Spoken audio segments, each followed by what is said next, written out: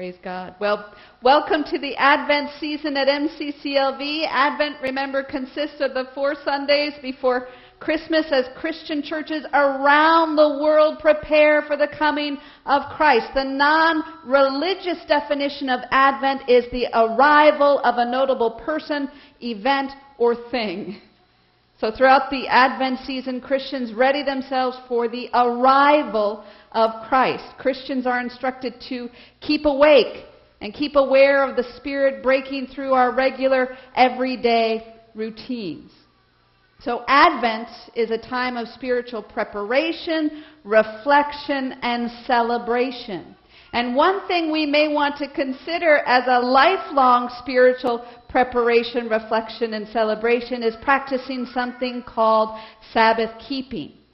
Today is the first part of a 4-part series on keeping Sabbath. And much of this series is based on an absolutely wonderful book by the author Marva Dawn titled Keeping the Sabbath Holy, W-H-O-L-L-Y. And Marva Dawn, she splits her book into 4 parts: ceasing, resting, embracing, and feasting. So today's focus is on ceasing. But before talking more about this specific topic, just what is the Sabbath? Who instituted the Sabbath? And if it is not a law or a rule for us here today, then why bother with it? Well, first off, Sabbath comes from the Hebrew word Shabbat, which means literally cease or desist. So saying Shabbat Shalom is wishing someone a peaceful Sabbath day. Sabbath is about setting apart the 7th day as holy. The Sabbath invitation is to adopt a rhythm in our lives of 6 days of work, 1 day of Sabbath, 6 days of work, 1 day of Sabbath. For observant Jews, the Sabbath begins at sundown on Friday and is completed sundown on Saturday. For Christians, the Lord's Day is Sunday, though some of us grew up with Saturday services. As we saw in our reading from Genesis, the Sabbath is from God. This is an anthropomorphic God we have in Genesis. God with human-like qualities. God has labored for 6 days. God has toiled and worked hard to put together creation in 6 days. 6 days of heavy-duty industriousness. And then on the 7th day, God sits on a couch with a Budweiser and watches the Eagles game. Wait, was that in the text from Genesis?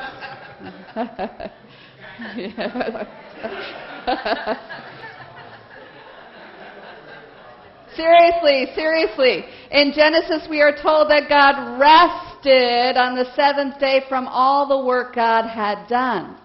But notice that passage is not all about God resting. What does it say? So God blessed the 7th day and hallowed it, because on it God rested from the work God had done in creation. So the 7th day is special. It is blessed. God rested, and there's an invitation to God's people to be imitators of God, and not just rest on the 7th day, but also to set apart the day for God, to make it holy. Now then in Exodus, the community of Israel is directed by God through Moses to keep Sabbath forever. Forever. Sabbath is to be observed perpetually. Throughout the generations, there are harsh punishments listed for those who do not keep the Sabbath. Anything from expulsion from the community to death.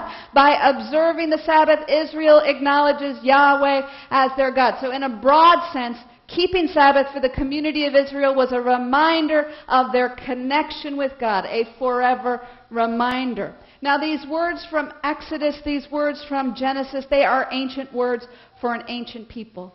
How could they possibly have anything to do with us in the 21st century? There's no law for us to keep the Sabbath. There are no penalties when we do not set apart a day for God. And indeed, that's been a relief, right? No one forces us to worship. No one forces Sabbath on us. There's no longer any sort of pressure on people to be a part of a faith community, and that is to be celebrated. Amen? You know, the combo platter of coercion and religion, that's never a pretty platter, is it? We don't want coercive religion. Commerce is brisk on the Lord's Day. Many stores and shops are open for business. There's little to no inconvenience for anyone. We have incredible freedom here in the United States to practice or to not practice religion. There's no state religion. There is a giant collective shrug in our country to the keeping of Sabbath. Whatever. And we have incredible freedom here in this church in regards to Sabbath. We can certainly miss worship on a Sunday, and there's no judgment. In fact, the church often makes every effort to support and encourage people. We'll see you when we see you. MCCLV is a community of choice with ever open doors and a perpetual invitation to any and all. Amen? People make a choice to be a part or not be a part or be sort of a part. So, here we go. If Sabbath is not a law for us, if God is not going to punish us for not keeping the Sabbath, if the church is not going to judge us for not setting apart Sundays as a day holy to God, then why even bother with this Sabbath thing? Well, I'd argue 2 points. Number one, that Sabbath keeping is an unavoidable call, because God has wired us for Sabbath. And number two, if we consider ourselves to be spiritual people, Sabbath is not a bother, it is a gift. Sabbath as a once every 7 days rhythm is wired within us. We can run from it all we want, but it does not leave us. God has put within us this rhythm so that we may acknowledge God's role in our lives and God's rule over our lives. Sabbath is a gift. It's freely provided so that we may deepen our spirituality. We hold the gift of Sabbath lightly. We don't turn it into a chore or a bore or a set of rules or a regulation. So today's focus is on ceasing. Remember again that word Sabbath is from the Hebrew word Shabbat. It literally means to cease or desist. It's command type of language. Now, I remember as a child, I would occasionally behave at not my best. Occasionally. Rarely. Now, following the misbehavior, there would be a command from a parent to cease and desist. And the tone and volume of the voice it was shared in would leave no question as to what to do in the circumstances. Okay? Cease and desist was the only option. Whatever the inappropriate behavior, it stopped immediately, knowing the consequences if it did not stop. So, Sabbath keeping, it's about ceasing. We stop. The Sabbath day is unlike any other day. We don't run and fuss and fit everything possible into the day. We don't work at home or places of employment. We don't work at the church. If volunteering at the church feels like work, it's probably time to reevaluate our volunteering. Instead, Sabbath is a day that we offer up to God, and in doing so, we reap great benefits. We stop. We cease and desist. We stop working, for one. Now, this does not mean that Sabbath time is spiritually superior to our work time. Instead, as Wayne Muller writes in his book titled Sabbath, we find a balance point at which, having kept Sabbath, we do our work with greater ease and greater joy, and we bring healing and delight to our workplace. But we don't just stop working, we also stop all of those other things. We cease from all of that activity that defines the other 6 days of the week. Marva Dawn writes in her book that Sabbath keeping includes ceasing our possessiveness and our enculturation. Now, possessiveness, it's not just about possessions or things, but also time and relationships and the church. Sabbath reminds us that it is all God's. Our possessions are not ours. They are God's. Our time is not ours. It is God's. Our relationships are not ours. They are God's. The church is not ours. It belongs to God. So Sabbath reminds us to treasure our possessions as gifts and to recognize that we are stewards while God is the owner of it all. And our stewardship of our possessions, our time, our relationships, and the church, it matters dearly to future generations. Now, if we want to possess things and people and communities, what we do is we partake in idolatry. But when we truly care for things, when we truly care for time and relationships and the church, we invest in them. And we make sure that they are passed on to future generations. So being a faithful steward is thinking about how our actions and our investments impact future generations. There's a movie, it's titled Gran Torino. And it featured Clint Eastwood in the lead role. And it's a movie, it's about this retired auto worker. His name is Walt Kowalski, and he's a Catholic. He lives in this changing neighborhood in Detroit. And Walt, he owns this Gran Torino car, and it's in impeccable condition. And because of his care for the car, he is able to make sure it is of use to a future generation. So this Gran Torino, it's not just a possession, it's a symbol of the seriousness of Walt's investments in life. So taking the Sabbath seriously is an investment of time and reflective thought that helps us to discover the meaning of all our other investments. So keeping Sabbath helps us determine where to pull back in our lives and where to invest, where to pull back our energy, where to invest our energy. That once every 7 days of ceasing and desisting gives us a different perspective. When we slow down, when we stop and take a breath, when we give things thought, we grow in God. And in this spiritual growth, it's where we are to invest becomes a lot clearer. So Sabbath keeping, it's about stopping our pursuit of possessiveness. It's also about stopping our enculturation. And everyone say, ooh. What is enculturation? Enculturation is when we are more defined by the culture around us than we are by God. Enculturation is a contentment with the trendy and what's popular and what everyone's talking about. It's knowing the ways of the world more than we know the ways of God. And most of us, we're in the world in some way. We may not be of the world, but we're in the world in our workplaces or with family or friends. We know the language of the world. We know how to get along in the world. And it's hard sometimes, isn't it, to not give in to the ways of the world. It's difficult sometimes to maintain a steadfast faithfulness in the midst of the attractiveness of status or position or recognition. It's certainly a struggle sometimes to set apart time for God in the midst of so many things competing for our attention. Now, the great thing about Sabbath keeping is that it pulls us away from the culture and it puts us in deeper contact with the divine. Now, the questions we ask when we are enculturated are questions like this. Am I a success? Are my relationships rewarding to me? How may I get recognized for my accomplishments? What can I do to get more people to pay attention to my work? How can I better use my time to get ahead? Those are the questions we ask when we're enculturated. But when we start keeping Sabbath and setting aside a day just for God, the questions start to change. We start asking questions like these. Am I God's? Do I belong to God? Am I living sacrificially? Am I giving sacrificially in my relationships, or am I just trying to get something? How may I encourage other people in their spiritual journey?